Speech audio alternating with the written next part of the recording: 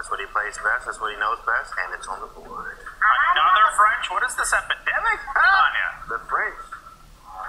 This is Anish Giri's fault. Publishing a chess, everything's Anish Giri's fault. Publishing a chessable course has just corrupted the chess players around the world with the French defense decay.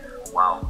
Harry the H4 James. Let's go! Let's go! Ah! Yeah, that's every time I see this type of chess, I just get hyped because it is aggressive. H4, Harry H-pawn, the ideas are very simple. We just want to go and make mistakes. Then go for mate. Like really what it is. Queen G4, H5, Rook H3, Rook G3, Rook F3, like all kind of just push everything to that side of the board and just go for mate. Now, of course, black can just go the other way, capture the queen side, but it's very aggressive. Aggressive chess is a very fun chess at the end of the day.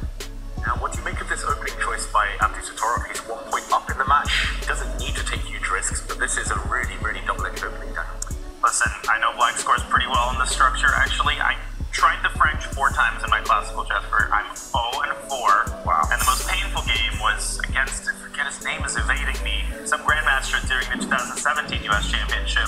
Caruana beat me in 26 moves in this exact structure where I played an early c4 and he just checkmated me on the king side with a rook left, rook h3, rook g3. That's pretty standard fare. Rook h4, rook g4. Obviously, black has his own stuff going on the other side of the board. This personally is not my cup of tea, but Noterbeck, you said it, whatever he plays, he studies really intensely. He is not one just to experiment with the random stuff. The g-pawn to advance down the board if given an opportunity to strike on the king side.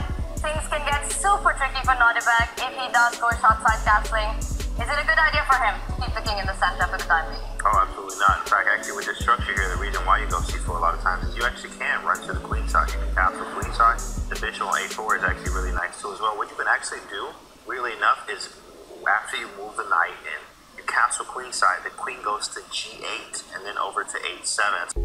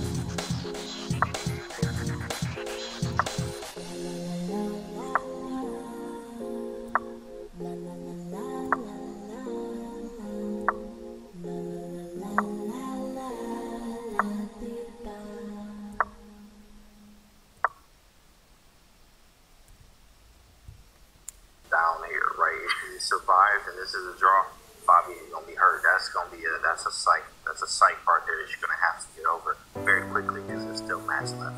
Both pairs down to under a minute now. Yeah, well, we entered this endgame with White having an extra rook and an extra bishop. Fabi had almost 4 minutes, so he's burned most of his clock already. He better find a win now, otherwise the panic will be setting in. Okay, he does go with that down, retreating the white rook, aiming to check from the front. I did it. You can see the tension on Fabi's face. I think he also expected this to be game over, for Nodebek to just resign at any moment with the resistance that Nodebek is putting up. Fabi's feeling the tension right now. You've cut off his head, you've cut off his limb, he's still inflicting pain. Okay, but Fabi just a couple accurate moves away, but B4 and A3, those pawns. Alex might still become Alexander there. B4 now. Oh my gosh. This is crazy. Rook A1, A3, C3. Oh, running back. Yeah, I think Black just can't make progress past A3. Yeah, stuck with Black. But this is amazing stuff by Nodebek. I mean, regardless of how this ends, the fact that he found this resource in 94, marching down the board fearlessly with G5. This is amazing. Oh, throw another one. G5. It's on the board. Reflection, why not distract the opponent? Throw everything at him. Throw everything at him. Pawns are the soul of chess. That's what we're taught. That's all he's got. Chat says, sack the king. He's doing everything. Sacrifice the king. I understand. Yeah, this should be the killer blow now. This ball's dropping. Game of time. You can't push the b pawn, and that's the problem with Black's position. With a bishop on f7, don't pick up the g4 pawn just yet. Should be a resident. Fabi's smiling as well. It did take some work. I think this is in a long time a position that Fabi had to win, being up a rook, being up a bishop. It's not a task that he's put to every day, but not